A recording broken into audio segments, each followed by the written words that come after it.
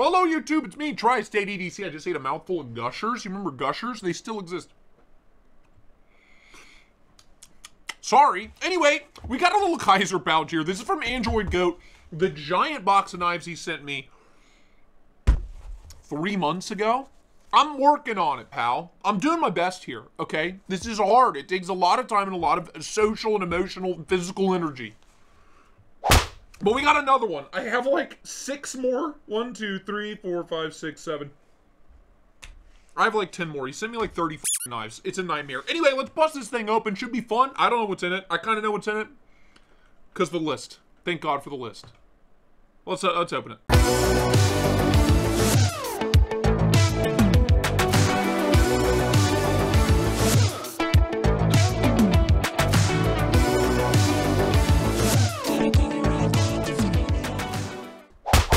Is right. A little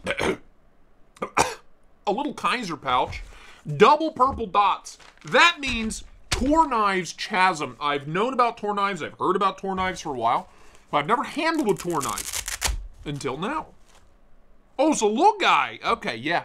So when I saw these come out, look at that. Murdered out. That's a good looking knife. Very simple, very clean. When I first saw these, the first thing that popped into my head was Chris Reeve, right? Chris Reeve knives.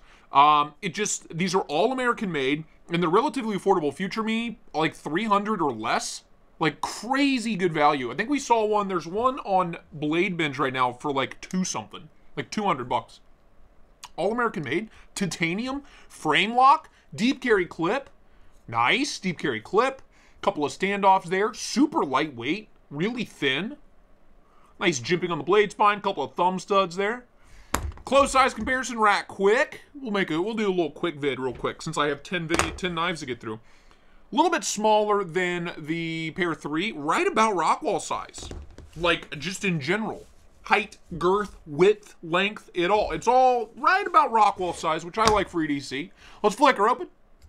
That didn't work so well. So just like the Chris Reeve knives, yeah, that didn't work so well. That still didn't work so well. That still didn't work so well. That also didn't work so well. Okay, something tells me this pivot is cranked. Something tells me. Oh, it's a non-captive captive pivot. Ow. I don't know that that's doing anything. No, okay, well, okay. So this is an old grandpa slow roller type of deal. And what we have when we old grandpa tiny slow roll this thing open is an S35VN blade, future me, drop point recurve. Look at the recurve on this, dude. It looks like an accident. I'm not a big recurve guy. I gotta be honest with you.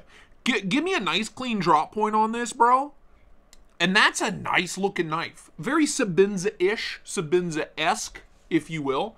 Ergos on this guy, choke back, thumb on that jimping, really nice grippy jimping, locked in, no problem. 4-finger grip, but barely, and I have smaller hands, so do keep that in mind. If you have big monster meat claws, you might not have much luck. That feels fine. Finger choil, choke up, thumb out on the blade, sure. No issues there. Pinch grip, all day.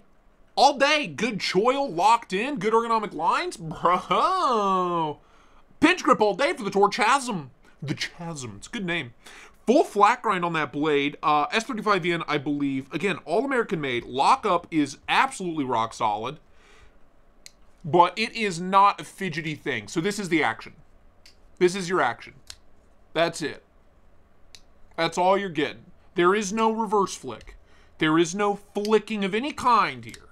This is old man, old grumpy old man on his porch yelling at minorities kind of slow roll. Phosphor bronze washers. I just feel like that pivot's too damn tight. And the lock bar tension is obnoxious. Like lockup, it's like just over 50%.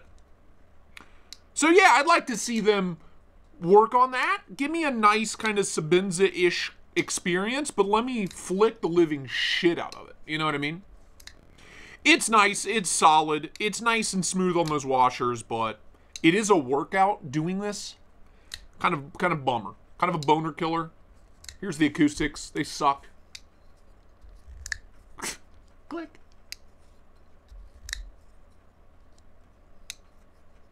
That's legitimately a workout for my poor little thumb. Yeah. Action's kind of a fart. Insert fart sound now. Future tri-state. Future me. Thanks. Anyway, no internal milling to keep the weight down, even though it is relatively lightweight. I do want to cut something. Full flat grind, recurve. Kind of funky. Let me grab some paper. Oh, let's see what the Chasm will do for us. Sure, dude. Yeah, I mean, it's fine. A little toothy. Sorry, got some toothiness to it. But, you know, is what it is. Is what it is. Whoop. Whoop. Whoop. He may have used this too. This might not be the factory edge experience. I don't know. The issue is it being a recurve. There's no real good guided system out there for you. Pair of croc sticks, ceramic hone. You got to get fancy rounded stones. I'm not going to do that. I'm not going to do that. Give me a sheep's foot. Give me a warning. Give me a tonto. Give me a drop point, baby. Hell, I'll take it all. Recurve? Come on now. But that is the Toor Chasm. I will leave links down below if you're interested. It's really well made. It's relatively affordable. It's all American made. It cuts well. The ergos are nice. The ergos are really nice, actually. Nice deep carry clip. Yeah, if you want that Sabinza experience on a budget, that's about as close as I've seen.